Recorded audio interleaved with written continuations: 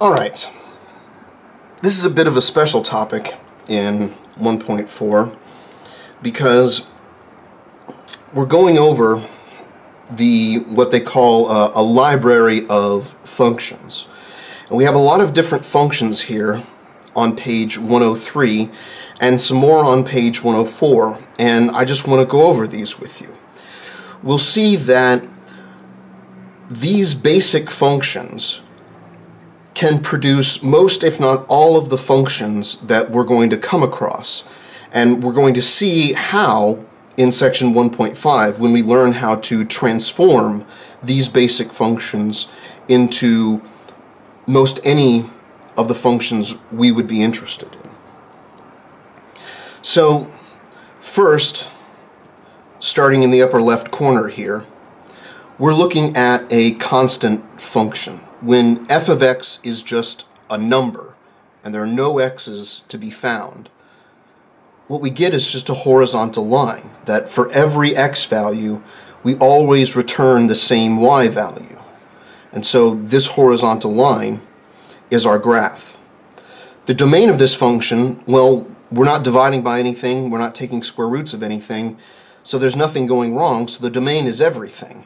Any real number, any x value you want, you can plug in, and you'll always get that constant value. The range, if you crush this onto the y-axis, there's only one point that's going to be covered on the y-axis, and that's the constant. In this case, they call it c. So whatever constant value you're returning, that's going to be the only thing in your range.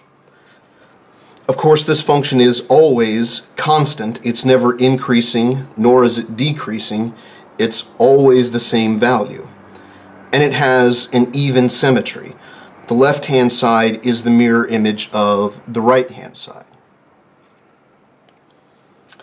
Next, we look at the basic line, what they call the identity function. Whatever your input is, that's what your output is. You're not changing the input at all. Whatever you get as the input, that's what you get as the output. So whatever x value you pick, the corresponding y value on the graph is the exact same as the x value. Nothing's going wrong here. No division, no square roots, so the domain is everything, and coincidentally the range is everything, or rather not so coincidentally, because if you smashed everything onto the y-axis, the entire y-axis would be covered. So the range is everything. This function is constantly increasing, so it's increasing on its entire domain, which is all real numbers. And this has odd symmetry. You can imagine that if you turn this 180 degrees, you get the same thing back. Next is a quadratic function, the most simple quadratic function, f of x equals x squared. And again, nothing's going wrong here. We're not doing any division, so we don't have to worry about zero denominators or square roots of negatives. So the domain is all real numbers, from minus infinity to infinity. The range, however, when you square a number, you're not going to get a negative result back. So the lowest y value you can get from squaring is 0. And you get that by squaring 0. All other x values, you square them and you get any y value you want. And you can see that by crushing everything to the y-axis, and basically 0 is covered and everything above 0 is covered. So the range is everything greater than or equal to 0. The left half is decreasing from minus infinity to 0, and the right half is increasing. And this is even. The left and right are mirror images of each other. So this is an even function. Now in the bottom left, we have x cubed. Again, this has a domain of everything, all real numbers, and the range is everything. Crushing everything to the y-axis completely covers the y-axis. It's always increasing, and has the symmetry that if you rotate it 180 degrees, you get the same thing back. So that means this is an odd function, or it has origin symmetry. In the bottom center, we have the absolute value function. Whatever the input is, you just return the positive version of that input.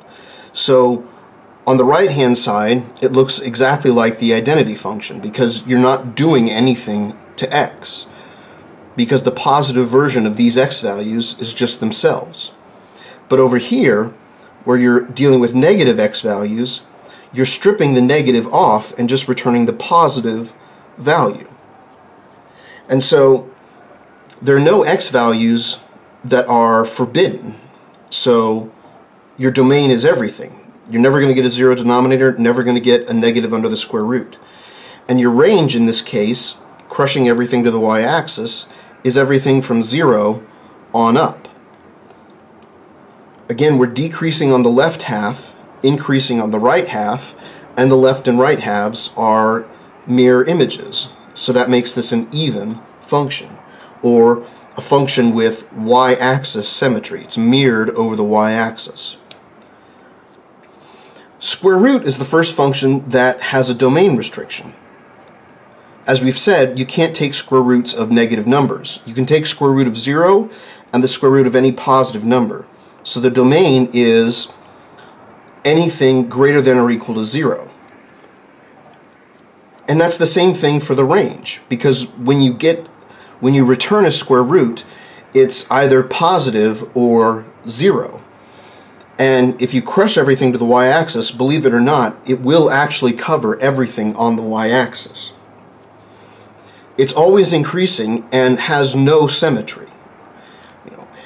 There's no mirror image of this on the left, and if you rotate this 180 degrees, it's not going to look exactly the same as this. Now if we turn to 104, we start seeing even weirder and weirder graphs.